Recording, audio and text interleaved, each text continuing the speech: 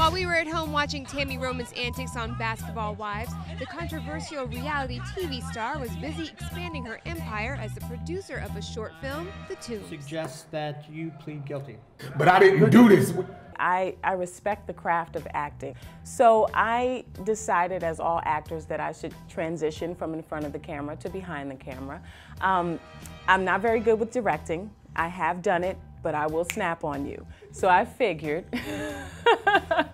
let me go the other way, you know, and be a producer and get involved with projects that I love and that I'm passionate about. The film, produced, written, and directed by Jerry LaMoth, is about a 3-day journey through New York's infamous central booking jail system, famously known as the Tombs. You didn't even ask me what happened.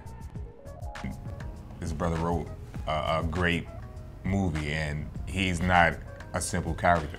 It's a poignant piece because you know, the way things are right now with the gangs and the kids thinking it's cool to be locked up, and this shows that, you know, this is not where he wants to be. So what did the film star and writer-director think about Tami's turn as producer? She's very, very business savvy, extremely creative. She's a strong creative force, very talented in that regard. We had fun on set. Me and Tami's like my sister to me, so it was fun. And she's an actress also, so her opinion to me is big, so it was great to have her on set. The Tombs is in select theaters now.